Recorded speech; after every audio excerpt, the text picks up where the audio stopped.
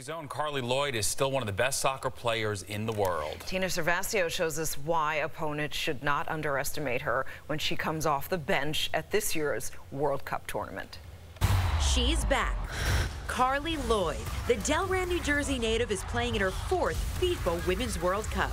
Jersey people are brutally tough, and it's been quite a run. Lloyd has the most experience on the U.S. national team, having played in 18 World Cup matches, scoring 7 goals, 6 in 2015, including a hat trick in the final. And yes, Lloyd is the oldest player on the team at 36. My age isn't a factor. I mean, to be able to grind and play 7 games, I mean, I'm conditioned for that. Like I said, I'm, the mind of a 36-year-old, but the body of a 26-year-old. But with age comes wisdom and a new approach. Lloyd expanded on this in New York before leaving for France. I want to enjoy time with my family. I want to really just kind of focus on just taking in every single day. I think we as humans just often really forget to do that. So I think being in the moment is, you find yourself more successful. Staying in the moment will come in handy during this tournament because Lloyd will be in a different role.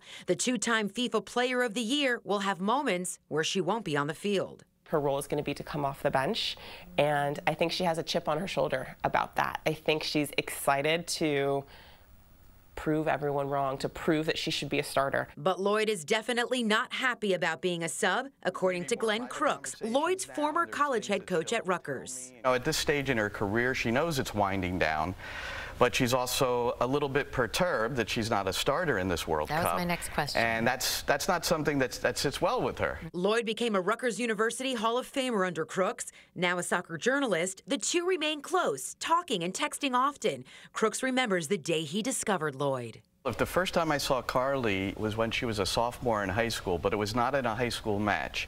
It was at Memorial Stadium in New Brunswick, and a club team was playing the Mexican national team. And by the end of the game, the best player on the pitch was Carli Lloyd. I think Glenn and the coaches gave me the freedom to kind of express myself and be me. And I think that had that have not happened, I wouldn't have been the player that I am today.